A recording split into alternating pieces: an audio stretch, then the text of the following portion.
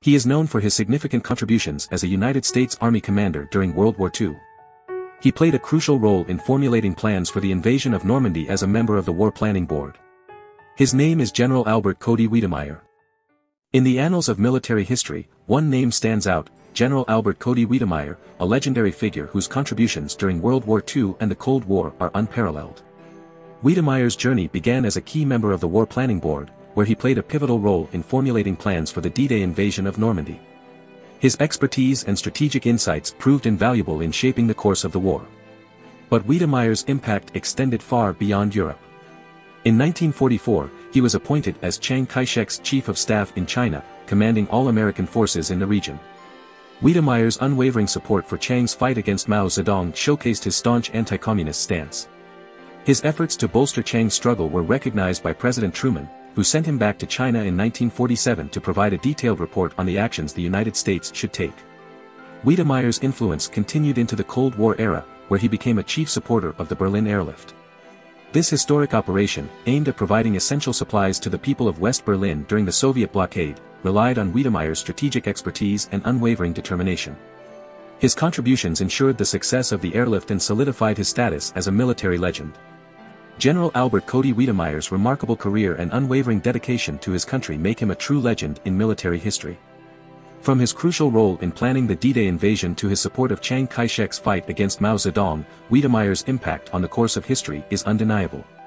His unwavering commitment to defending freedom and democracy during the Cold War further solidifies his place in the annals of military greatness. General Wedemeyer's legacy serves as an inspiration to future generations of soldiers and leaders, reminding us of the profound impact one individual can have on the world stage. In the late 1940s, Albert Wedemeyer, now promoted to Army Chief of Plans and Operations, was sent by President Harry S. Truman to China and Korea to assess the political and military situations. Wedemeyer's findings were compiled into what became known as the Wedemeyer Report. The report highlighted the dire circumstances of the Chinese nationalist forces, who were better equipped but severely lacking in essential supplies such as ammunition, fuel, and spare parts. The promised aid through Lend-Lease had not been delivered, leaving Chiang's troops to march on foot and scavenge for supplies. Wedemeyer urgently recommended correcting these deficiencies and sending leftover equipment to China instead of destroying it. However, Truman, influenced by the meddling of Joseph Stilwell and George Marshall, rejected the recommendations in the report and imposed an arms embargo on the nationalist government. This decision intensified the political debate over the United States' role in the Chinese Civil War.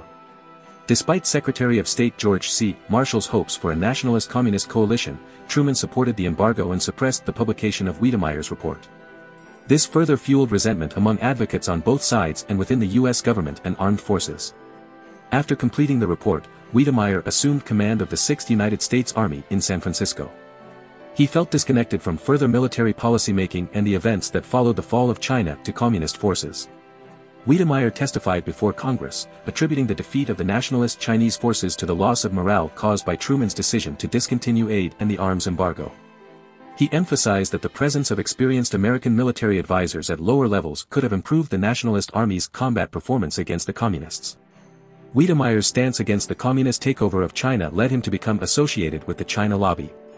He openly criticized those he believed were responsible for the defeat and, after the outbreak of the Korean War, was praised by Senator Joseph R. McCarthy for his wise plan that was allegedly sabotaged.